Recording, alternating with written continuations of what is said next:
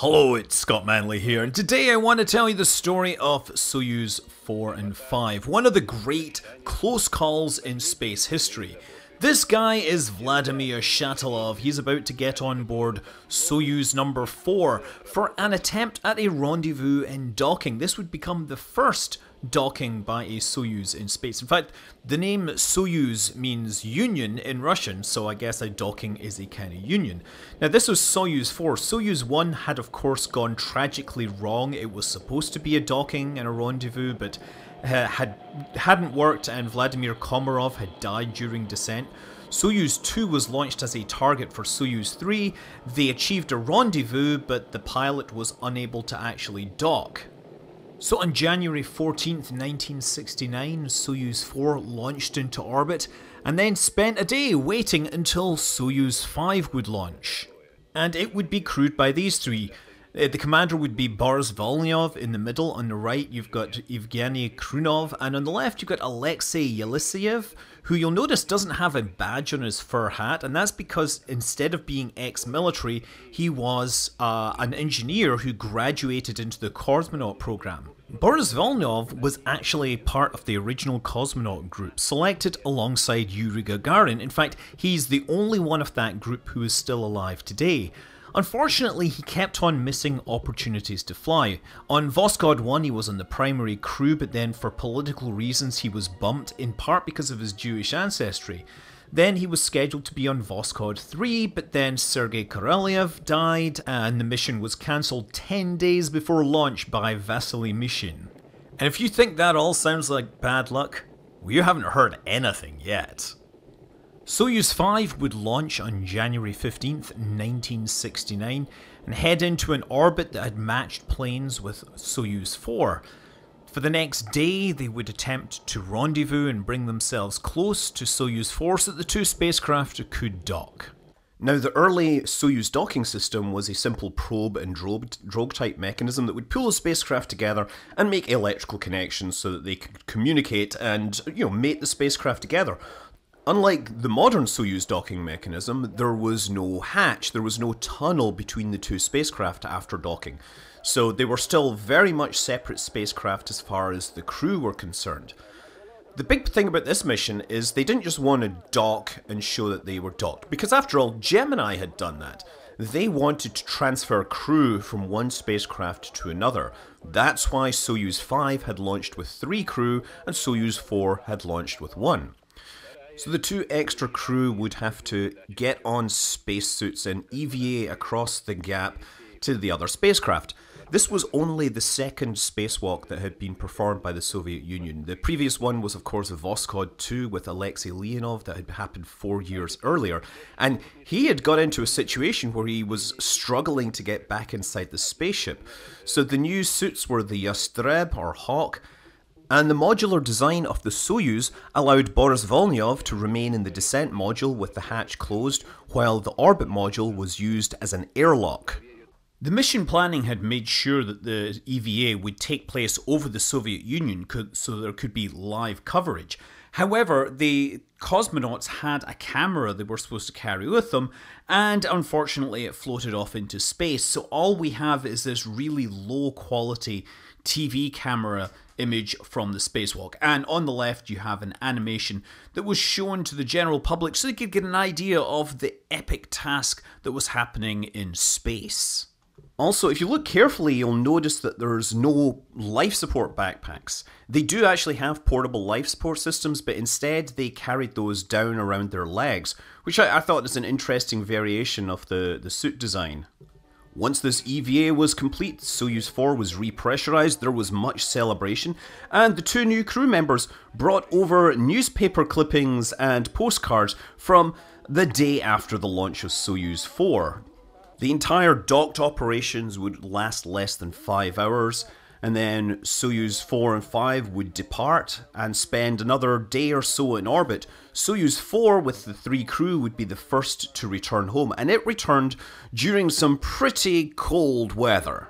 I hear it's something like minus 38 degrees, and it doesn't matter if that's in Fahrenheit or centigrade, that's damn cold.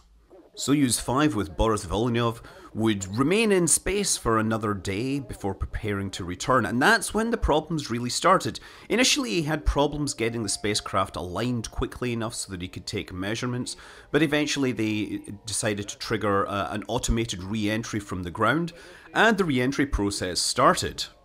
And at this point, what happened next wasn't well documented in the Soviet documentaries of the era. Instead, we have to switch to something more appropriate: Kerbal Space Program. Now, you probably know that the Soyuz is made of 3 separate modules: the service module, the descent module, and the orbit module. At this point, I believe it was standard practice for them to jettison the orbit module before performing their deorbit burn so that the engines had less mass to push around, and that gave them better safety margins. So after that would have been jettisoned, Volynov would begin the deorbit burn, which would slow him down so that he would land in the steppes of Kazakhstan. With the deorbit burn complete and the spacecraft heading into the Earth's atmosphere, it was then time to get rid of the service module. So Boris activated the separation mechanism. He heard a thunk as explosive bolts fired, and then looked out the window and noticed that the antennae were still very much there, the antenna that stuck out the front of the solar panels. So he began to realize that the service module had not detached. It would later be discovered that the explosive bolts that were used were not up to the task.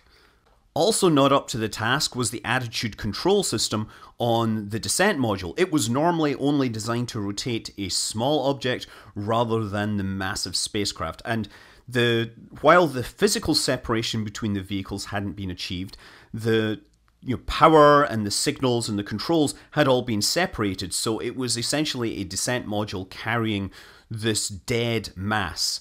And they were heading into the atmosphere.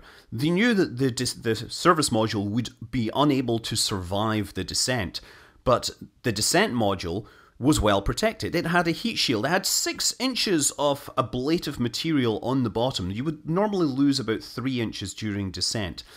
But this is not a normal descent, and as the air pressure began to build up, the spacecraft, with its very weak reaction control thrusters, began to lose control, and it turned aerodynamically into the airflow.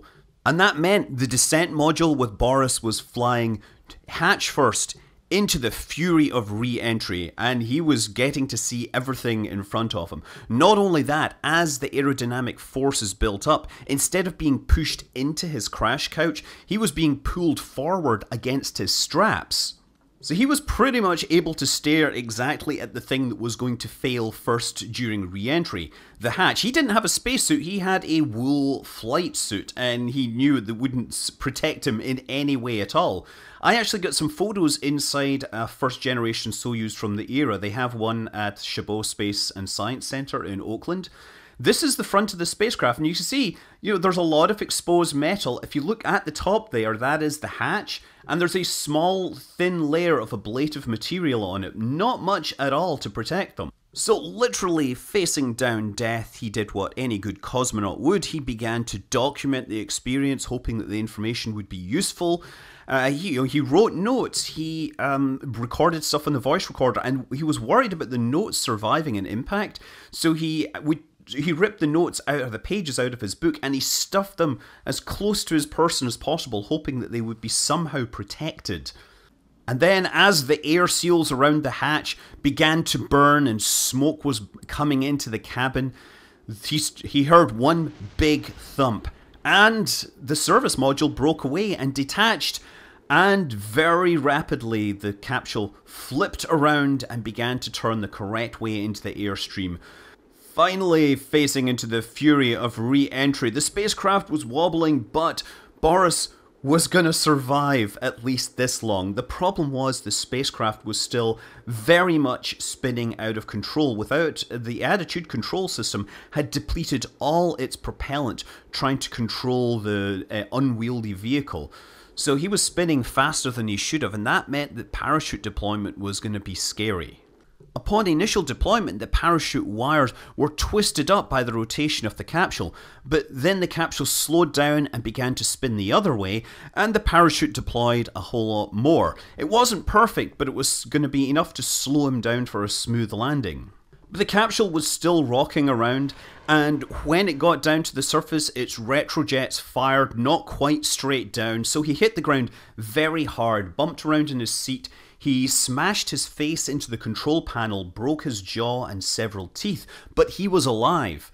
He was, however, alive, and in the moments of silence following the touchdown, he could hear the hiss of water being turned to steam by the hot surface of the spacecraft. Upon opening the hatch, he was showered with ash from the seal that had burned, and he was greeted to an outside temperature of about -40 degrees. A temperature at which it doesn't matter whether it's Fahrenheit or centigrade, it's too cold for him to go anywhere. There are a few historians that actually say he went and hiked to a nearby cabin. According to the man himself, he stayed with the spacecraft during this time, which seems like a good idea given that he didn't have any clothes other than a very light woolen flight suit. Because the spacecraft had performed a ballistic re-entry, it had ended up about 600 kilometers short of its original destination, but the rescuers were able to find him in a couple of hours, and apparently the first thing he remembers saying to them is asking, "Does my hair look grey now?" He also recalls asking them if they had a cigarette and lamenting the fact that they only had a Shipka, which is apparently a very cheap brand of cigarette. Initially, doctors told him he would never fly again with his injuries, but he did actually fly again. He was a commander for Soyuz 21, which also had some technical issues. The crew got sick, they were forced to return early, and again on landing, it suffered a problem with the soft landing rockets and they had a pretty rough landing. Of course, the official stories of the era did not relate any of the problems of the Soyuz 5 descent. That was kept strictly secret. It only came to light years later, after in fact he had retired. And so, 50 years after his first flight into space in Soyuz 5, Boris Volynov remains the last of the first group of cosmonauts. I'm Scott Manley. Fly safe.